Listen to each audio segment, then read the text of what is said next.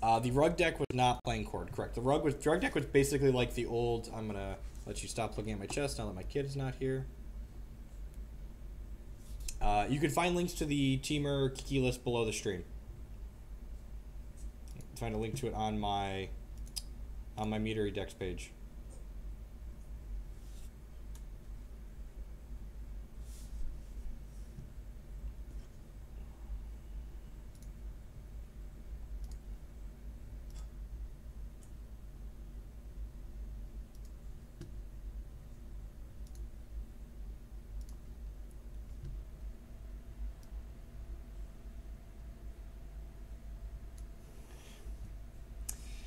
My string constant is out of date. I don't know what that means, Moto, but hopefully it's not going to bug out. This ain't super reasonable. I can't interact with our opponent, but it's fine otherwise. Yeah, Michael.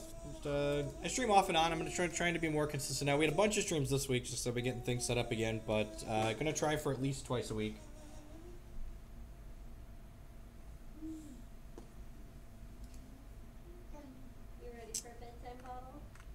Take whatever this is.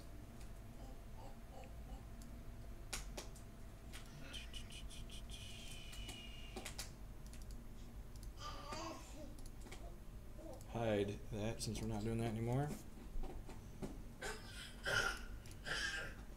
I've been playing Magic casually since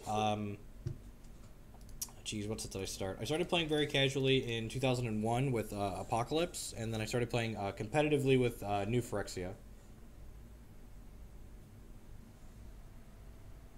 Cubs fan, I'm always up to play some Magic if we're got time in between. It's modern, so usually rounds go pretty quick. The Infect matchup for this deck is reasonable. It's not great. Like, their nut draws can run you over, but their average draw isn't unwinnable.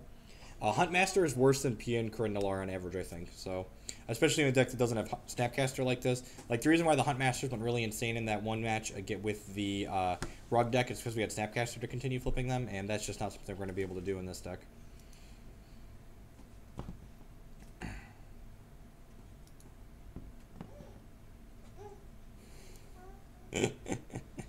This was a very good draw. So the question is, what do I want to path? I think I actually want to path the Eidolon, because we can Chord for Pontiff to kill... Yeah, we can Chord for Pontiff to kill the Lava Man. And if you're using Grim Lava Man to kill my creatures, that's fine. How do you like Eldrazi Ramp in Standard? I'm still planning to play the Black-White deck. I don't like Eldrazi Ramp deck just because you don't have any control over what goes on in the game. You're basically just, like, putting all of your cards on the table and asking your opponent, like, is this good enough to beat you? And that's not the type of deck I enjoy playing when I play Magic.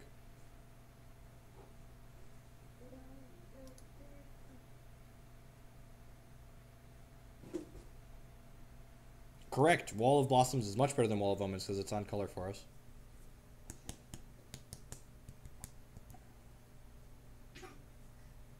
Just drew the Pontiff naturally. That's great. It's really good, actually. Yeah, I guess we'll go... Why not Path on Upkeep? I didn't Path on Upkeep because I wanted to play the Voice of Resurgence, and we would have taken 2 damage from his Eidolon when we cast Voice of Resurgence. And this is hitting me. Not surprised on that.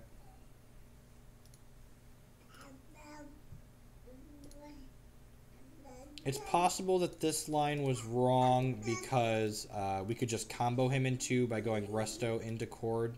So this might have been not necessary. Although I guess Grim Lavamancer kills Kiki, so that's probably fine. I don't like Village Bellringer in this deck.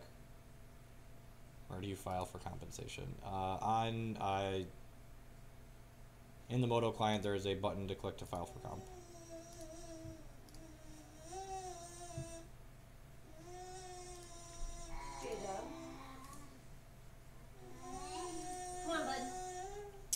I'm just going to ship the turn back here. No reason to play into anything. Too much modern playable stuff in the set. Oath of Ness is probably modern playable. Okay, so we're probably going to win this game. Even if he's just like a target's commanding us. Sweet. Yeah, so we don't have to take damage to cast Resto or Chord for Kiki.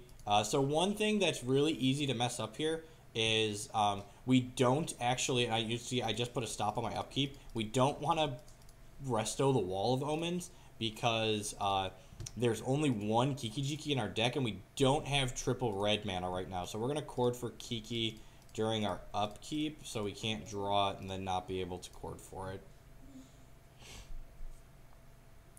So we don't have triple red, so we couldn't cast Kiki if we drew it. Don't shut off my power strip, you little brat.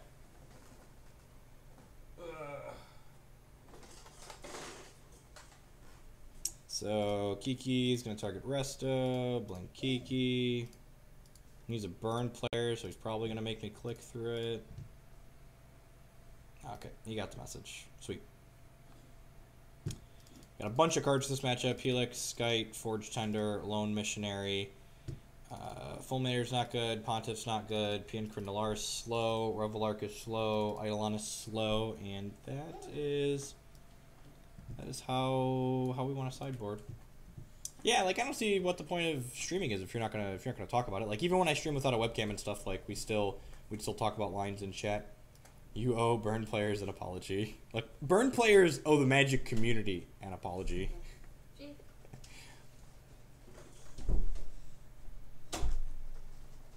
Not during a stream. And actually, I'm actually streaming from a laptop, so like if he shuts off the power strip, it's just gonna like kill my monitor at least. So we've got that going for us.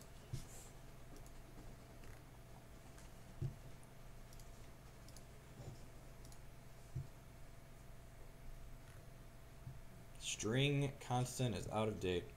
What is the spell? That is a realm raiser for when the realms just need to be raised on up. Do you want one too? This is the first time he's ever got mad. Yep. Okay, alright, I'm going.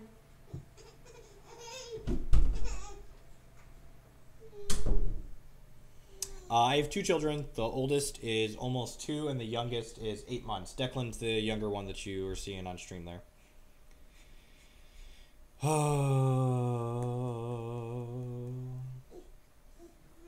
Why are my kids up at 10? It's almost 11 here. I'm a stay-at-home dad, so we just kind of let them have their own schedule.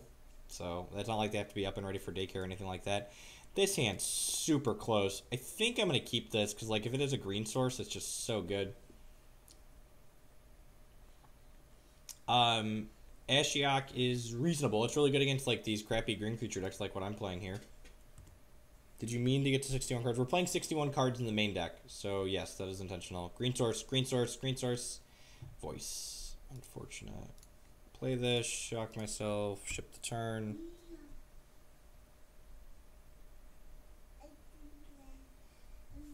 Look, I hate losing to Burn. Like, it's one of my least favorite decks to lose to, so, like, I always have, like, the pile of Lightning Helixes somewhere in the 75. Tron and, hypothetically, the Eldrazi deck.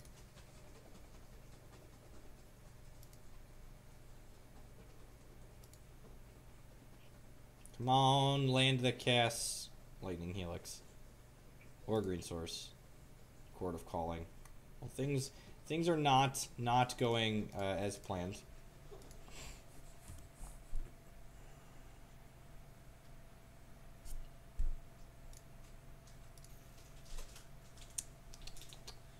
Decisions to make. Yeah, I think I'm just supposed to ship here. I think we've got one more turn to draw mana. This hand was probably a mulligan. I don't know. It's greedy. Like, we're up a game. I'm more inclined to keep speculative hands when we're up a game. Like, if we hit green source, like, this hand was just so good that I'm pretty sure we're a favorite to win. So I think it's worth risking it.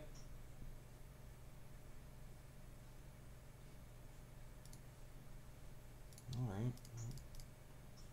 Get a redraw at least, and this blocks.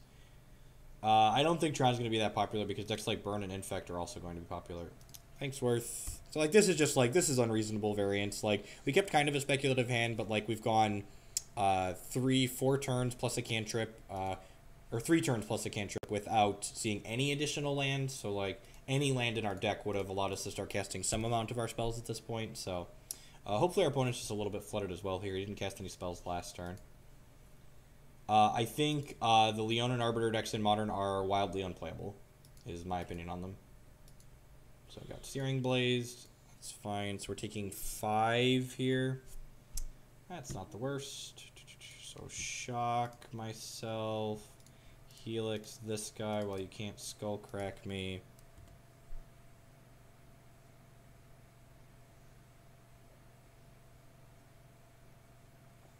I don't know, like if we even just hit like basic forest on the first 3 turns of the game, like we go roots into birds and like have chords and stuff online. So like I think the hand was keepable, especially when we're up a game. We don't know what good Eldrazi decks look like, so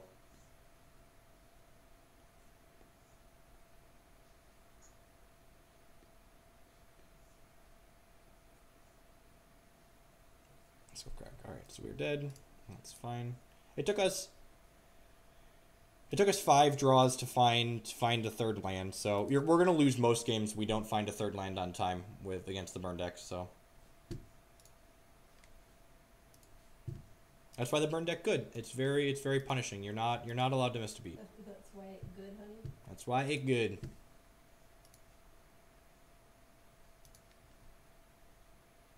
I'd like to play first Moto.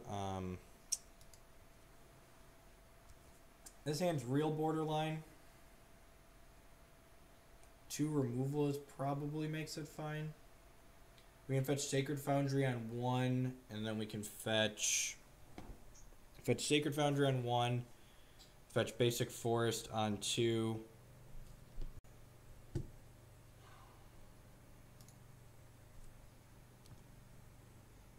How does being up a game affect mulligan decisions?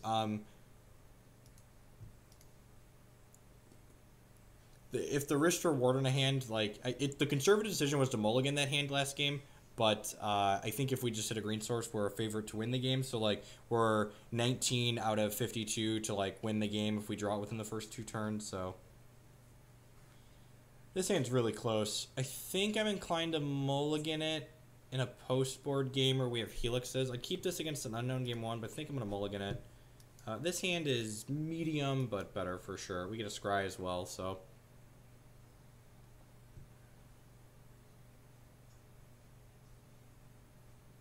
I don't like the Hate Bears decks because they play a bunch of just really mediocre cards in general.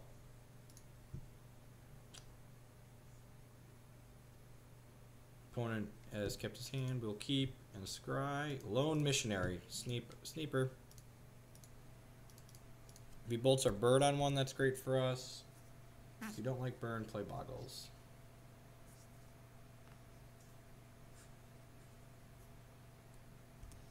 Yeah, man, bird's dead.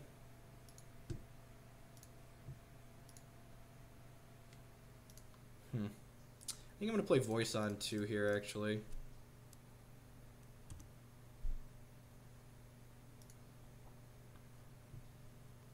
Just like snap off a block, whatever he does.